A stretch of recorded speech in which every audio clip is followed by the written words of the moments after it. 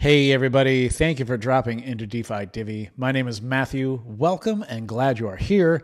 On this channel, we like to talk about simple crypto passive income strategies that are implemented on blockchains with utility, use cases, and that solve business problems. If you like that type of content, subscribe here or follow me right down here over at DeFi Divvy on Twitter.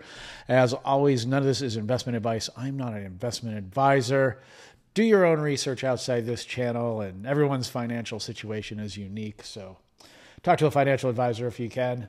I've been getting a lot of questions in a couple airdrop videos I did about the flare drops. How do they work? Can you compound? All kinds of things. Flare Networks put out a tweet today. Well, it's probably yesterday, it looks like, or maybe even a couple days ago, but I just saw it coming down my Twitter feed, and they really have this concise thread. It sums up everything really nicely. So this will answer most of your questions. Yeah, it's exciting. I'm looking forward to the next one. I just bought some more Flare about 3 or 4 days ago. Yesterday, I bought some Songbird because the sky is falling. Oh my God, let's just take a look at the Songbird price before we do the Flare video. This thing is just tanking so hard, and I have no problem with that at all. At this time, we are at almost point. Wow, we're getting close. We might make it to half a penny, and if we do, I'm definitely going to buy some more at half a penny. If we make it to 0.3 cents, I'm going to buy some more there. I'm just buying. So yeah. Doesn't bother me one bit. This is not financial advice, of course. That doesn't mean you should buy. I have money. I can gamble on this. I believe in the project, of course, for a number of reasons. Great community, great team, great tech. I'm a developer. This would be great to build on. So all kinds of stuff here. But Songbird, I get it. I get the use case. Some people don't. Some people don't think this token has any value. I think the price of this will be higher than the price of a Flare token in the future for a number of reasons. And maybe I'll do another video completely on that. But exciting for me. I love when things are on sale. So I like that. In fact, the crypto market in and of itself is pretty interesting this weekend. XRP ranging between 44 and 46 cents all weekend. Bitcoin still flirting with 28 again, 28,000. I have a feeling something big is just going to go down next week. I don't know what it is. Maybe another bank issue. Banks can't handle their depositors wanting their money. You know, we don't have that problem with cryptocurrency, do we? Unless they try and block our access to the fiat on and off ramps. Anyway, let's get into this. So here's the tweet from Flare that talks about how the airdrop, the Flare drop process works. And this will give us some clues into how you can boost your airdrop game, your Flare drop game, if you will. And I quote by Flare Networks, wrap, delegate, claim, repeat. With the first Flare drop complete and the next not until April 16th, now is a good time for Flare holders to remind themselves exactly how the process works and the steps to take. And then there's this Flare drop guide. I'll leave a link in the video description. And here's tweet 2 of number 4 in the thread. To be eligible for a portion of each monthly Flare drop, a wallet must be holding wrapped Flare tokens. To maximize the compounding effect, FTSO delegation rewards and tokens received from each monthly Flare drop can also be wrapped. So you got that. You can get your delegation rewards. You can re-wrap and re-delegate those. You can get your monthly Flare drop, wrap and delegate that, and now you're getting snapshotted on a bigger amount of wrapped Flare, which the next thread goes into, and I quote 3 of 4, in every 30-day Flare drop cycle, the average wrapped Flare holdings of a wallet are calculated from 3 random blocks selected during the final 23 days. The calculation period for Flare drop 0.02 commences on March 25th and lasts until tokens can be claimed on April 16th.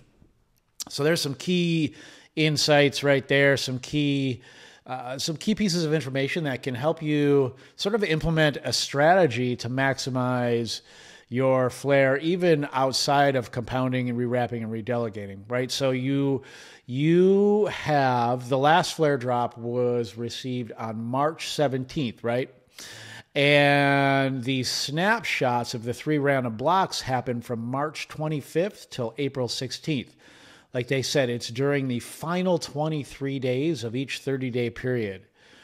So that means that gives you 7 days, those first 7 days after you receive a drop. So let's say from March 18th to the 25th to kind of play around and do whatever you want. So if you're, an active trader and you see some sort of opportunities, you might be able to trade in and out of flare, or, maybe do something somewhere else and then come back into it, rewrap and redelegate, and you'll still qualify for all the snapshots. So that's one way. I wouldn't call that crypto passive income. Now you're taking a much more active role, but it is something you can think about if you're into that. That's not the way I'm doing this with Flare. I just wrap, delegate, and let it do its thing. Now, if I was taking a more active role, could I possibly be making even more Flare under the hood?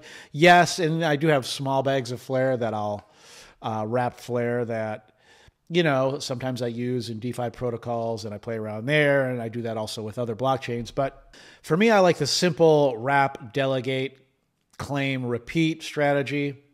Just so you know, there's a window there where you won't be affected. You'll still get all the compounding as long as you are in there from the final 23 days of the 30-day period. So in this case, March 25th, which would be, this video drops on, I believe, March 27th, which would be Monday.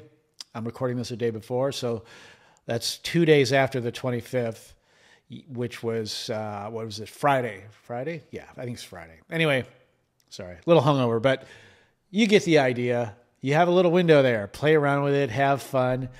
And then the tweet 4 of 4, and I quote, "Remember to claim flare drop tokens within 67 days or simply activate the auto claiming feature. Instructions are available here." And so you can auto claim, or just remember to claim every 67 days. So I don't do auto claim right now. I'm just doing a manual claim in my Bifrost wallet, which is really easy. I have the last video I put out on flare drops, I showed you where to do that. It's pretty intuitive. Many of you watching this video probably already know how to do that right now. Here is a video as well. It looks like it's, or not video. Here is a auto claiming available on Flare blog post.